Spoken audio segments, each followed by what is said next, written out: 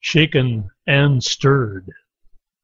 James Bond's martini order notwithstanding, we can all agree that the world has shifted. And it's a good thing.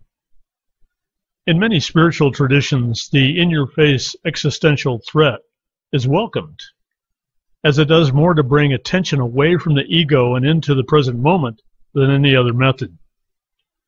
We have an opportunity to reassess our choices, find where our actual center is, and regain a higher level of common sense. Once the reptilian brain has its heyday with the knee-jerk stupidity cortisol response, we regain our wits and start to see the world for what it really is. Our senses heighten, our intuition is sharpened, and our bullshit detectors are on full sensitivity mode. We start to see people's true agendas.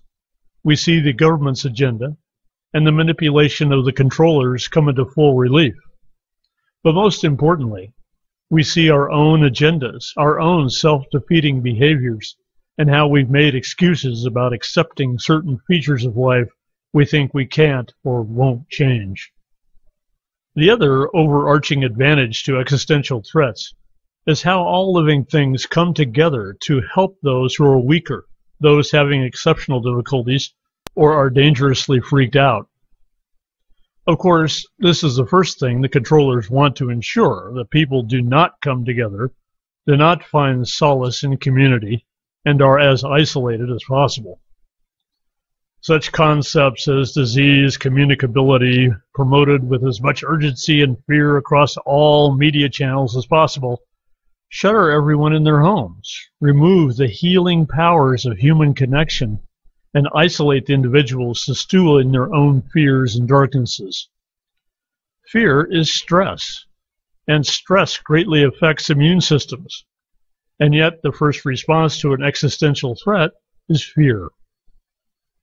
Cortisol commandeers the energies away from repair and rejuvenation to flight or fight, tensing muscles, raising heartbeats, and narrowing concentration to self-preservation away from a relaxed view of the big picture.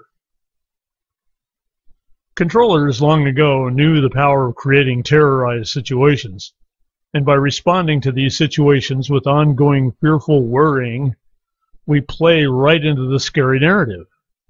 Of course, nature does provide us with automatic responses to keep us away from harm, but when that harm is more imagined than real, that's when it truly becomes dangerous. The reason I feel a sense of relief now is because I see people waking up, taking stock, and putting things into perspective, despite the frantic media coverages of death and destruction. I see people turning to their spirituality and becoming more aware of the connectivity of all things. By embracing the oneness of life, we experience that feeling of love binding it all together, and how life always prevails despite attacks against it. The feeling and perception of love is the core of immunity. It is the connecting force binding opposites together. For every virus, there is an equal antibody. For every fear, there is sanctuary. And for every act of destruction, there is a saving grace. Fear cordons us off from the allowance of blessings, healings, and miracles.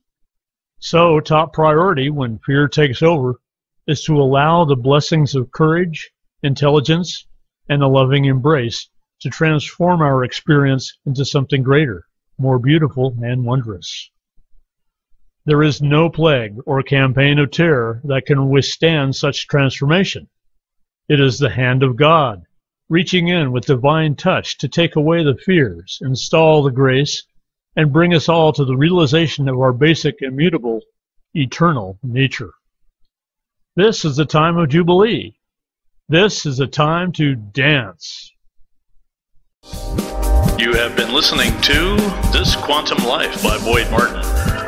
Brought to you by the Quantum Health Newsletter from Pure Energy RX. www.pureenergyrx.com.